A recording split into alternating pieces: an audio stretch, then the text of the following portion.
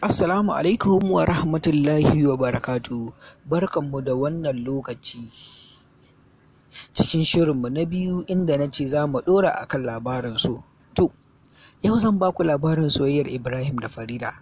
Taken labarin soyayyar tasu zurfin ciki, masoya kenan masu zurfin ciki a tsakaninsu.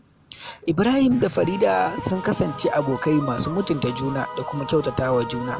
Daga abota a tsakaninsu sai mutuncin da suke yi sosai. Ibrahim ya faɗa soyayyar Farida duk da bai furta mata cewa yana son ta ba, amma yanayin mu'amalar su ta san ya fara son ta, dan shi so baya ɓuya, sai dai a ki furtawa ana so. Haka suka ci gaba da rayuwa. Bai furta mata cewa yana son ta ba, har ta kai baya iya jure rashin ganin ta a rana. Suna nan suna rayuwa, kusan kullum za su ga juna, su zauna su hira. Kullum santa yana karuwa a zuciyar Ibrahim, kuma Farida ta san cewa yana santa. Wata rana Ibrahim yana zaune shi kadai, ya yanke shawarar sanar da ita cewa yana santa. Ya ware rana wacce zai furta mata cewa yana santa. Aiko da suka haɗu sun zauna suna hira, sai yake ce mata yana da wani abu da zai bata nan da kwana biyu. Ta amsa masa da cewa Allah ya kai mu, ya ƙara da cewa amin. Washe gari Ibrahim ya gane cewa Farida tana da wanda take so. Hakan ya sa shi rashin jin daɗi, ya kasa barci, tunani ya yawaita a kansa, ya shiga damuwa da jin raɗaɗi a zuciyarsa. Duk da sanadin zurfin cikinsa ne ya sa hakan, da a ce ya furta mata da wuri, da watakila ya yi nasara a soyayyarta. Rana ba ta ƙarya, lokaci ya yi suka ƙara haɗuwa, suna hira. Sai Farida take tambayarsa, ina abin da ka ce za ka bani idan mun haɗu? Ibrahim ya yunƙura da ƙwarin gwiwarsa ya ce mata ta yi haƙuri. Ya yi tunani a kai kuma ya fasa bata. Ta fara masa nasiha akan hakan ba daidai ba ne ba, kuma bata yarda ba. Ibrahim baya son musu, tana ta masa nasiha. Da ƙarshe yake ce mata, kin shirya amsar abin da na ce zan baki?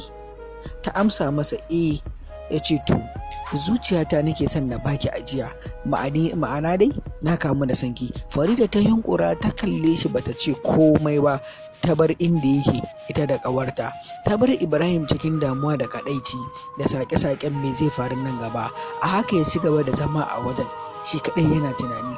Bayan kwana biyu suka ƙara haɗuwa, yake tambayar ta ko za ta amshi soyayyarsa. Take ce masa a'a, ya yi haƙuri, tana da wanda take so kuma wanda za ta aura. Ta ƙara da ce masa, Ibrahim ba na son na yaudare ka, ba na son a ce mana tare na ya amshi soyayyarka, kwatsam ka ji labarin an yi bikina. Hakan sai ya fi maka raɗaɗi akan gaskiyar da nake faɗa maka a yanzu. Allahu akbar. Ta ce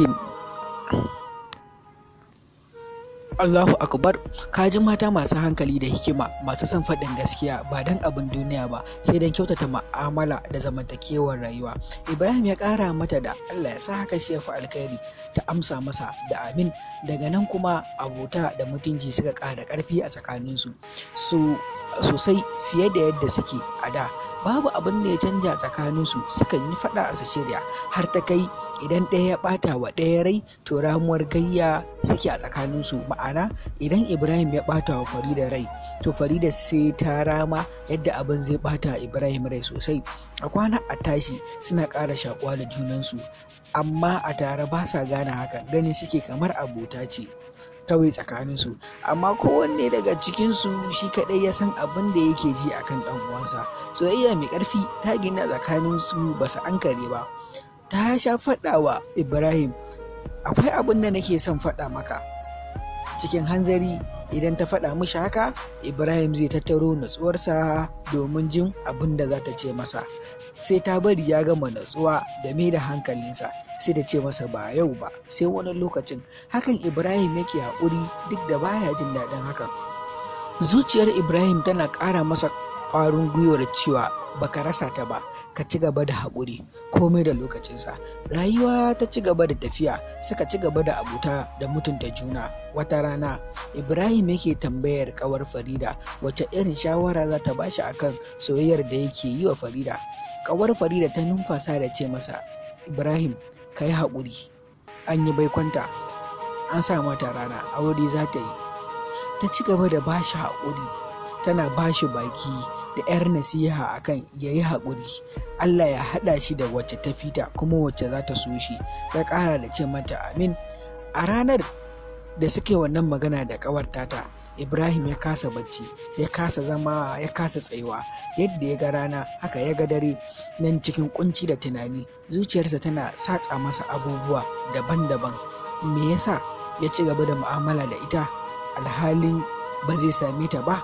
Me yasa kuma ya ci gaba da abota da ita bayan ya san zuciyarsa za ta ci gaba da shakuwa da ita? Zuciyarsa ta ci gaba da saƙa masa. Shin dama abin da take son faɗa min kenan? To me ya hana ta faɗa min? Zuciyarsa ta ci gaba da kaiwa da kawowa. Haka Ibrahim ya shafa 'yan satuttuka da wannan ciwo a zuciyarsa. Kusan kullum za su haɗu, amma ba ta san yana jin wannan raɗaɗin ba.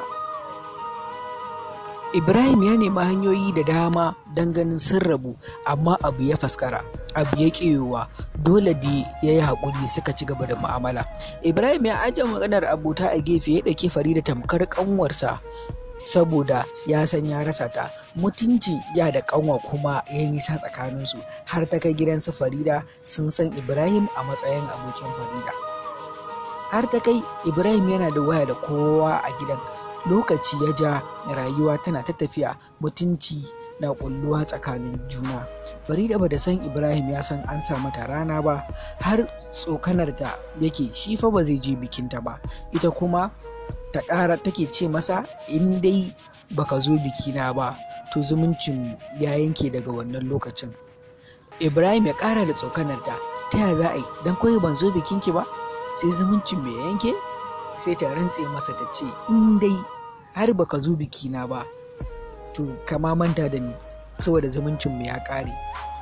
Ibrahim daga baya ya yi sabuwar budurwa, suka fara soyayya cikin aminci, so tsaftatacce, shakuwa ta nisa tsakaninsu da budurarsa.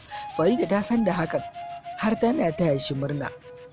Zumuncinsu da Farida yana nan, suna waya, suna cata tsakaninsu, su yi barkwanci da dariya a matsayin ya da kanwa.